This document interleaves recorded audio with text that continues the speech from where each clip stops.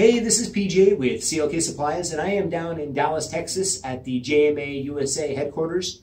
And I just wanted to take a moment and introduce you to Eduardo, who is the general manager of JMA USA.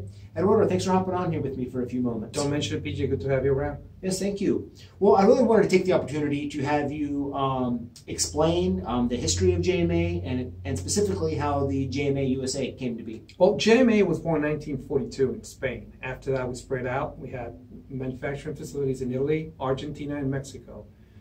Then we developed different distribution branches all across the world to serve the aftermarket specifically.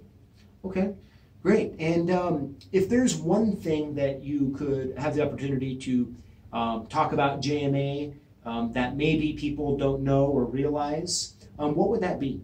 We're as a company like to keep investing in technology. Okay. We want to keep that quality level right there.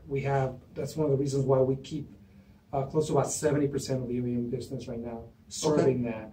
Those specs are up to high quality levels, and we want to, we thrive to know that, and we want to transfer that over to the aftermarket as well, so that our customers in the aftermarket share that situation as well. Okay, well, great. Well, I know we've been buying at CLK JMA since 2006, and we've really appreciated our relationship with you, and I thank you for coming on here for a few moments. Thank you so much, PJ. You're welcome always, man. All right, thank you. All right, guys, we'll see you next time.